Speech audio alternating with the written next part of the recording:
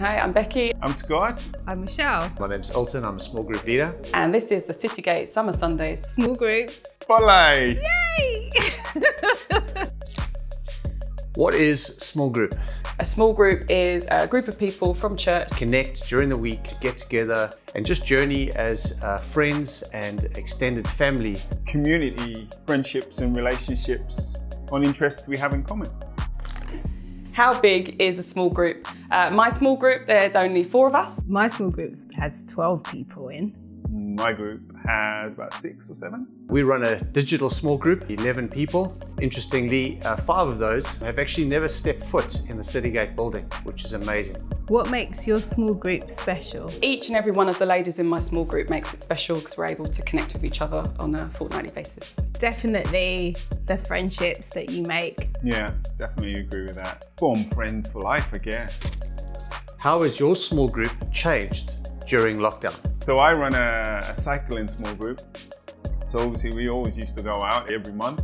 So originally I had a small group that was meeting once a month and we did book club, and now our small group is online, so we've had to get used to Zoom calls. We've talked on levels now that we never really used to have time to talk about. And it's just connecting with people in a different way.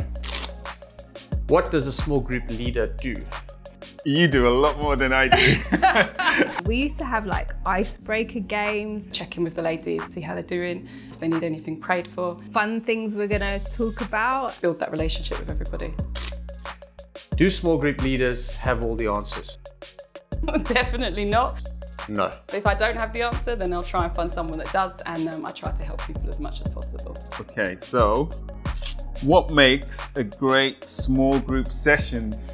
Laughing, lots of laughing. A bit of fun, a bit of laughter, try and spice things up a little bit. I think when you initially meet each other, you're not really sure. Slowly you see the layers and you're slowly seeing people's personalities, so that's good. And to be honest with you, sometimes small group, we actually just spend a half an hour to an hour just laughing about people's experiences from that week.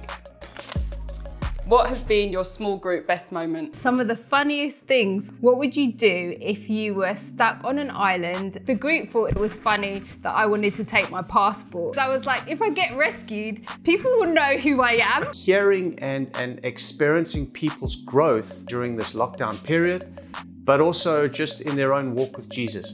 The best one was the machete. You need a machete if you're going to be on a stranded on a desert island. We had 1 week where we had a really small group. There was only 3 of us. We were able to really help each other, and it was just a really nice moment to feel that you've made a difference in somebody's life. Small group answered prayer. Definitely when your back's against the wall, who do you call?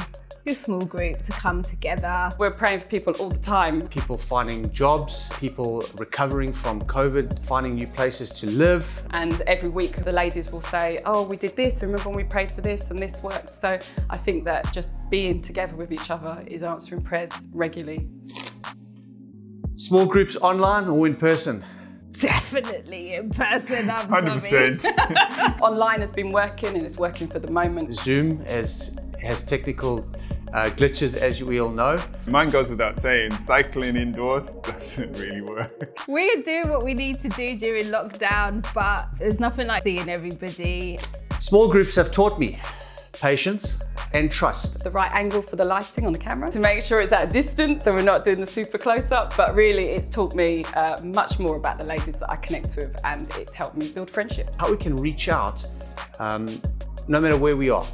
We've had some great stories of people logging in while they're still at their night shift at work, walking home from the tube station, doing life with us, but in really, really random situations and circumstances.